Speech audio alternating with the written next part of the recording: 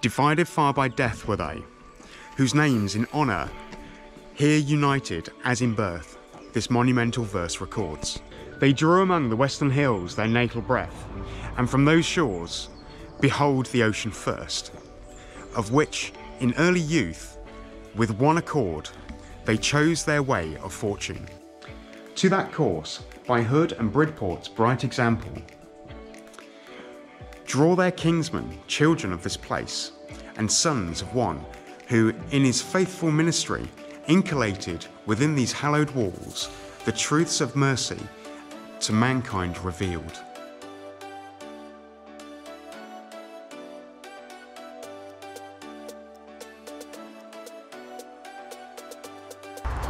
Worthy were these three brethren, each to add new honour to the already honoured name, but Arthur in the morning of his day perished amid the Caribbean Sea, when the Pomona by a hurricane whirled, riven and overwhelmed with all her crew, into the deep went down. A longer date to Alexander was assigned for hope for fair ambition, and for fond regret alas. Now short for duty, for desert sufficing, and while time preserves the roll of Britain's naval feats, for good report, a boy with Cook, he rounded the globe. A youth in many celebrated fight, with Rodney, had his part, and having reached life's middle stage, engaging ship to ship, when the French Hercules, a gallant foe, struck to the British Mars his three-striped flag. He fell in the moment of his victory.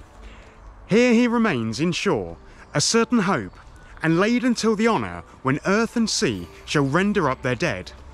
One brother yet survived, with Keppel and with Rodney trained in battles, with the Lord of Nile approved. Here in command he worthily upheld Old England's high prerogative in the East, the West, the Baltic and the Midland Seas. Yea, whosoever hostile fleets have ploughs and ensanguished deep, his thunders have been heard.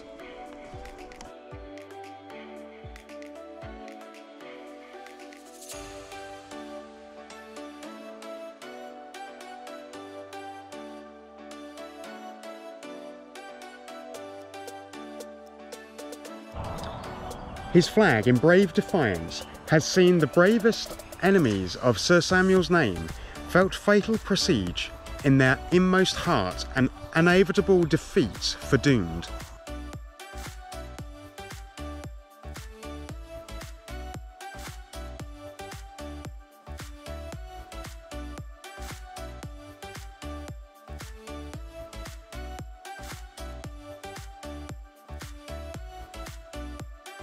Thus, in the paths of glory he rode on victorious, always adding praise to praise, till full of honours, not for years, beneath the venom of the infected clime, he sank on Coromandel's coast, completing there his service only when his life was spent. To the three brethren, Alexander's son, with English feeling and deep sense of filial duty, consecrates his tomb. Hello YouTube, I'm James from Droning on Somerset, and as you may have guessed, we're here at Admiral Hood's monument.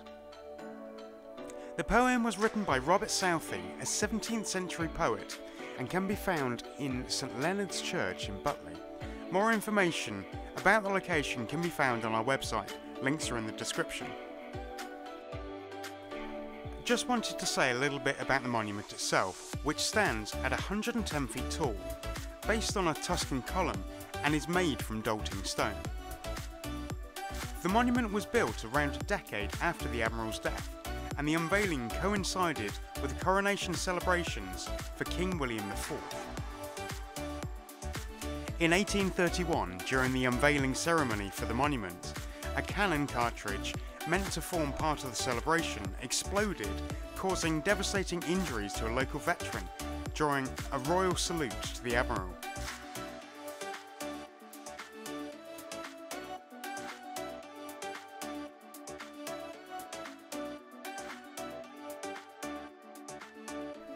I hope you've enjoyed this video, and please consider leaving me a thumbs up and subscribe to the channel. See you next time.